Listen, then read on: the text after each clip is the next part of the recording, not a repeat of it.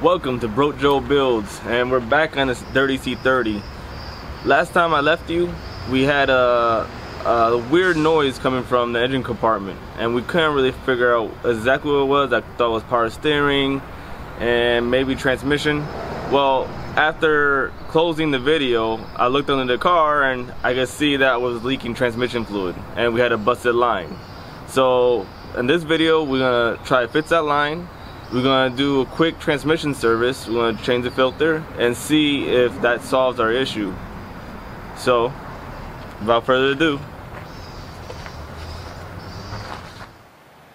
So right now we're gonna crawl real quick under the truck and see if we could spot where this leak is coming from. And if you can see it right here, well, that's the leak. It just seems like the line has some scale and rust, and it's probably the original lines to the car. So we're gonna do a quick repair and replace it with some rubber hose and see if we could stop this leak. Eventually we're gonna add a transmission cooler, so it'd be a good spot to see, we could add the cooler from there later on.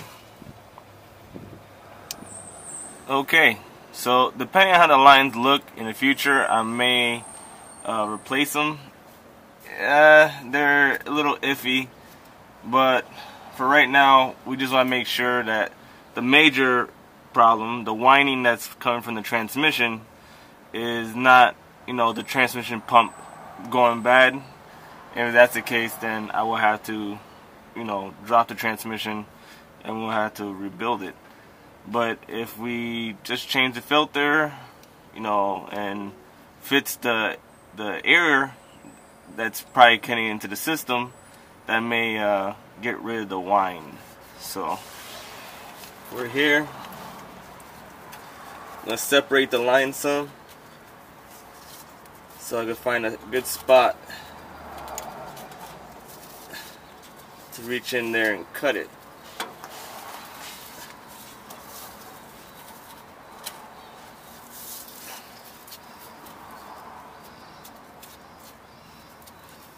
Alright, so I'm just going to be using your typical pipe cutter.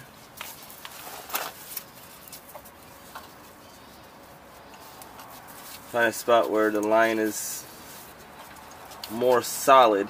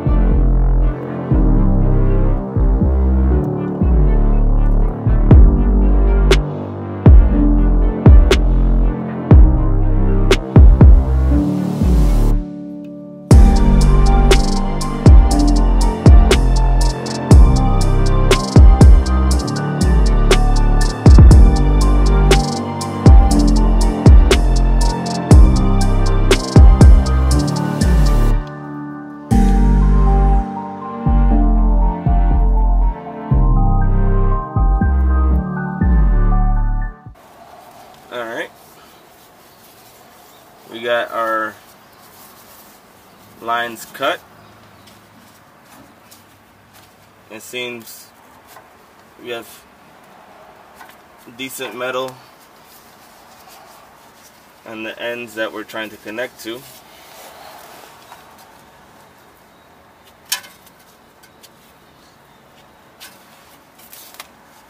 Alright.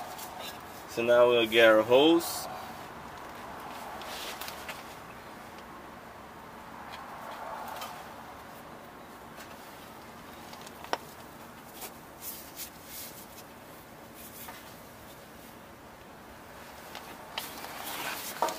Now we got our hose. I got some good USA made multi-fuel hose.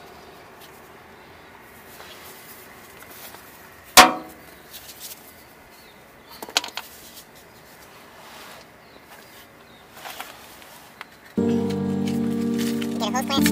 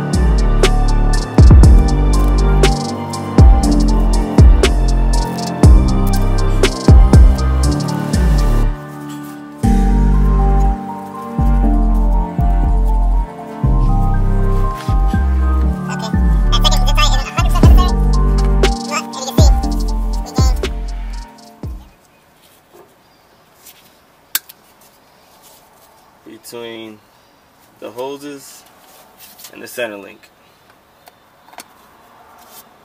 On to the transmission next. Alright, well, welcome back. You guys won't really notice, but it's actually been a few days since the previous recording of when I was fitting the line. It's actually going to be about a little over a week and a half. I got caught out in the rain and I had to stop what we were doing. So, continuing from where we were at before, I'm going to drop the pan and see what the inside of the pan looks like and see what some of the oil looks like as well. Luckily, this pan has a drain plug, so what we're going to do here is just, well, quite simply, drain some oil. And then we'll drop the pan to change the filter next. So, first glance, got some little stuff inside the magnet. Doesn't really smell burnt or anything, looks somewhat normal. And the oil itself doesn't seem too bad. Let me see, I got some little grime. Let me get time to wet my hands up real quick as this drains. Nope, half inch. Alright. And I'm going to proceed to do this with hand tools. I do have air tools, but I'll do it by hand, you know, just to show that something like this can be done with just basic hand tools at home. You know, you don't need a full-fledged shop.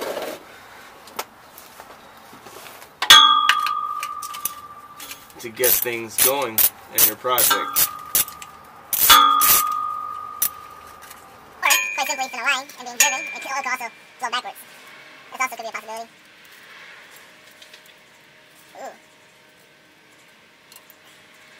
And sometimes you just find other things. Like right now, there's a good possibility that this line's been leaking from another spot. So it's very likely that the reason why this transmission is lining so loudly isn't because of the transmission itself, but because it's getting air in the system.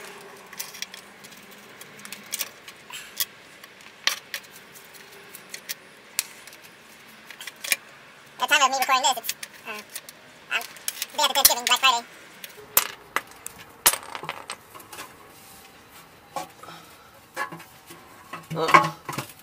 Psych! One more.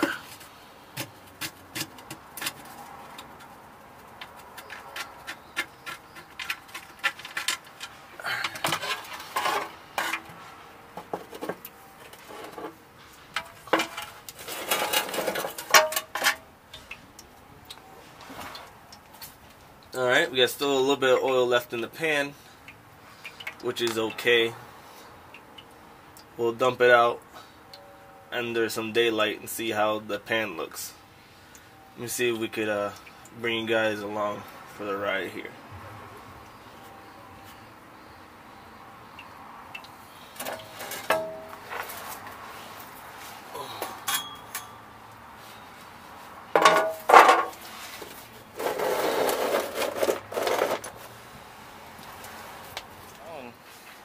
We're just going to look at the bottom of the pan, see what settlement. Now we definitely, you reach down here, we got some clutch material for sure on the bottom of the pan. But again, this is a transmission that has some miles on it. And for the most part, you know, it doesn't look the very best, but I think we still have some life left in this transmission. So, what I'm going to use to clean this is this product that you could get at a dollar store. Totally awesome. Again, not sponsored by them or whatever, but I love this stuff. I use it to clean almost anything and everything around the shop. So, I'll just spray it down and I'll bring it to the water hose. Normally you use like brake cleaner, also you use brake cleaner, carburetor cleaner.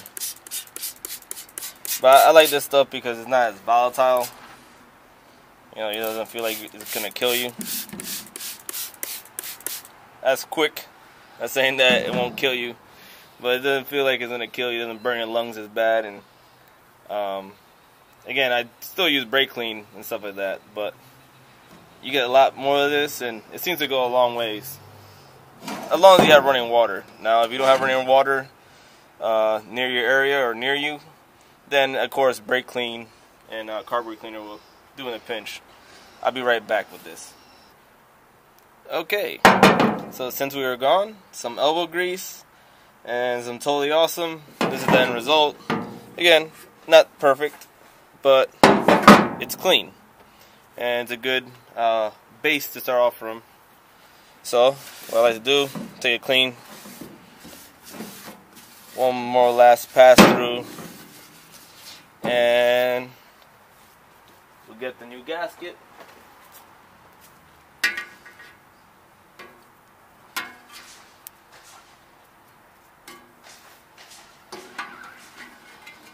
And we have to get the pattern here.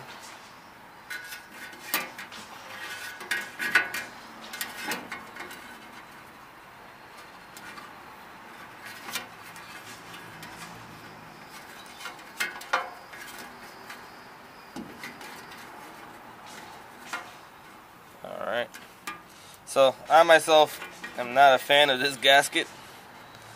This is This is a replacement gasket from AutoZone here. One of their Duralast filter kits. So what we're going to do is use a little bit of black RTV, and we're not going to go crazy. We're just going to put in some corners to help hold this gasket in place.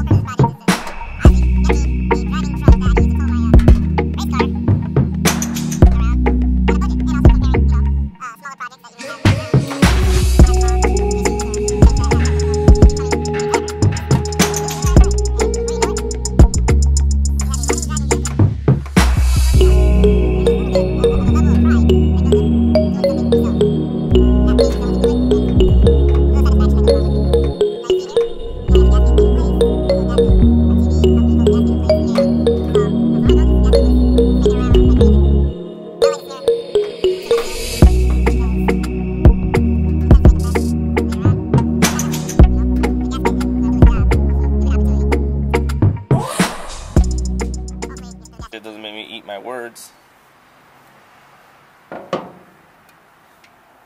Alright. There you go. And one quick thing. If you could see in this pan, somebody did a little awesome little job here. They welded a nut and they put a drain. This pan originally didn't have a drain in it, and they put a drain. So that could be a little tech tip that you could do for yourself. So if you have a transmission pan that doesn't have a drain, put one in it. If you know how to weld, well, you could do something the way this gentleman might have done here, and it will be easier to do services in the future. So let's move the camera back under the car, and we'll change the filter from the transmission. Alright. From this point, we'll drop the filter. It's also 1/2 inch drive.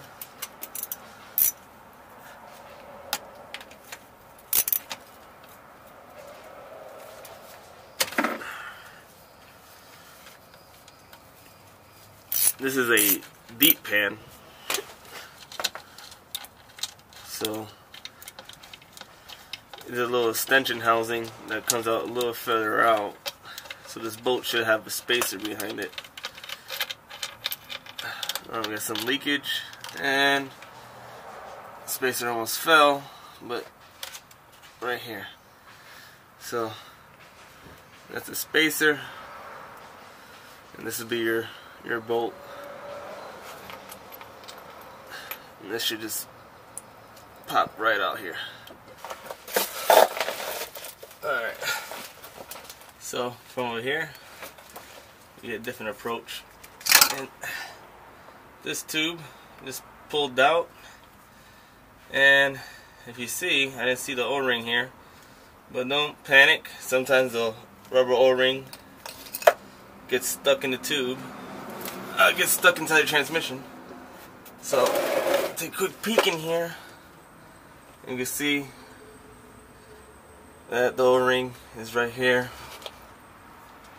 But I see another problem. Somebody forgot the O-ring before, and they put 2 O-rings back to back. So very well be that our issue may have came from having 2 O-rings. Sometimes more is not better. Our filter kit did come with an O-ring, so we'll put an O-ring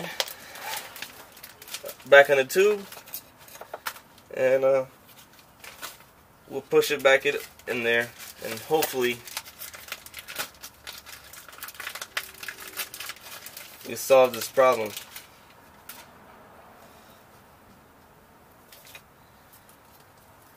So you get the tube.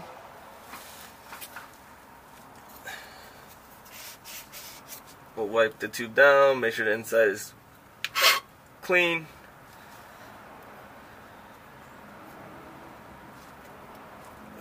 We'll slide the O-ring in place.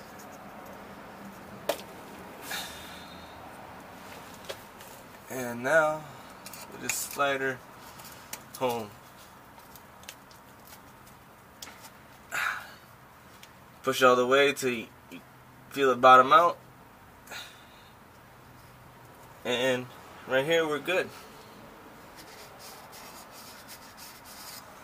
Clean the end of this.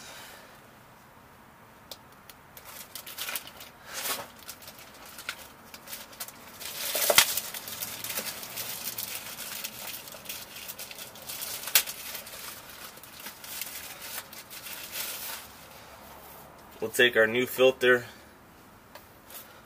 and our spacer. Keep the spacer in your hand.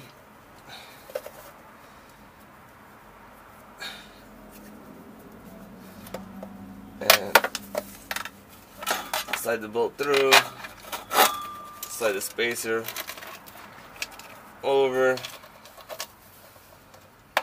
Again, if you're working on a Ford or a Dodge, for the most part, all this stuff is going to be pretty close to being the same.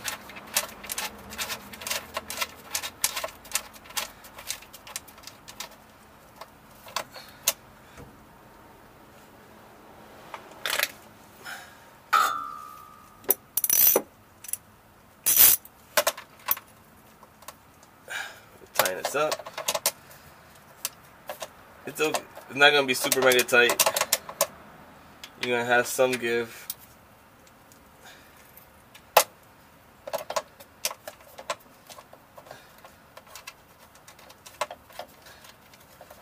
You know what? It's a little loose for my liking. I'll see if I get another washer. We'll stack another washer here and make it a little bit more tighter, so there's not as much play. I'll be right back.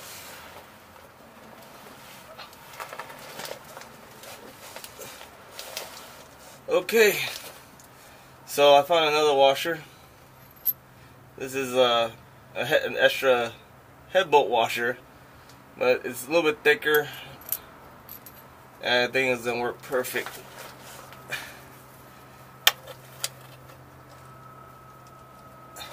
Again, if you had to double it up or whatnot, you just want enough to take up enough space so you're not just flapping in the breeze.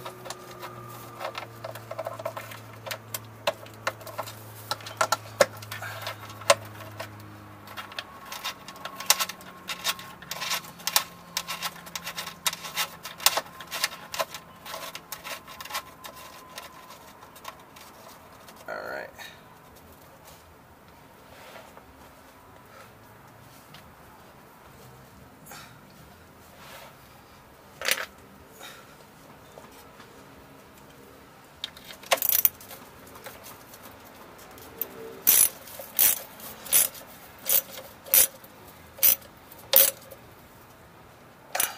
Alright, you don't want to over tighten it. I put the hand torque down to 10 foot-pounds. And if you see, that little extra washer definitely helped keep this from being a flappy mess. I'm gonna get a hand rag. I'm gonna wipe around the transmission and any area that is gonna seal. You don't want anything to disrupt the sealing surface. Other than that, everything looks good. Let's get the transmission pan back in here and we start zipping her in.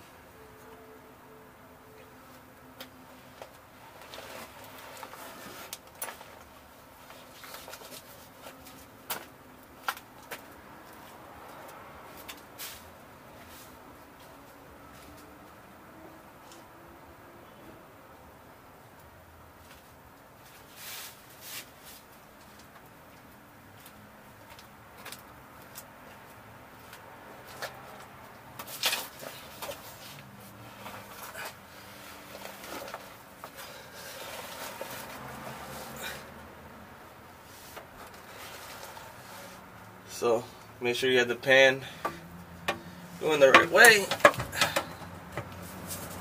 Set it up in place. Put some of these screws in by hand.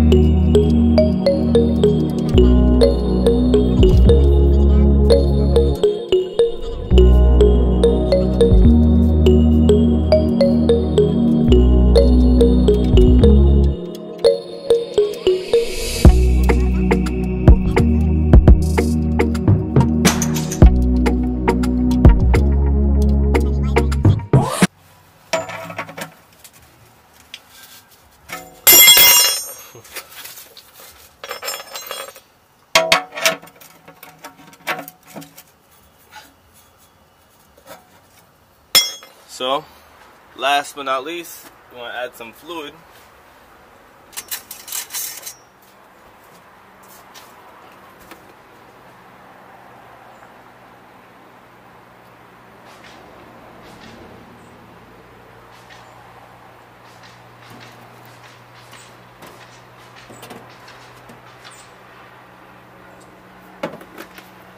When we turn it down, turn it on. When we turn it on,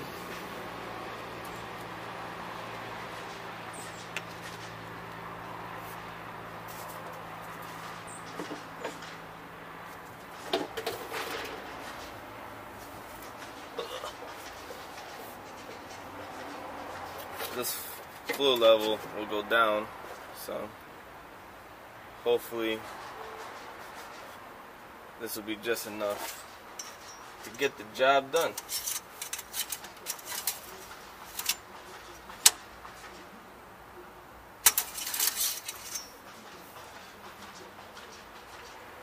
Alright, so I still definitely gonna need to get 1 or 2 quarts more. But let's turn it on and see if we get any annoying whining sounds.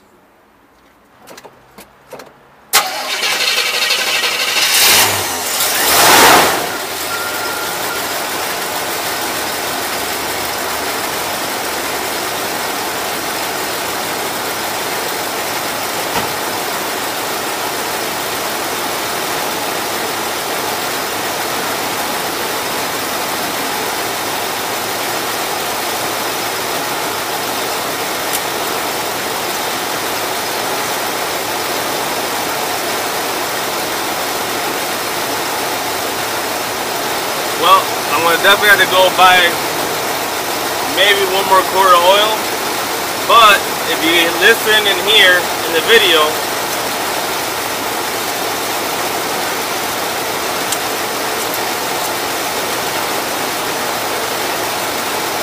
Yeah, we definitely gonna need some more oil. But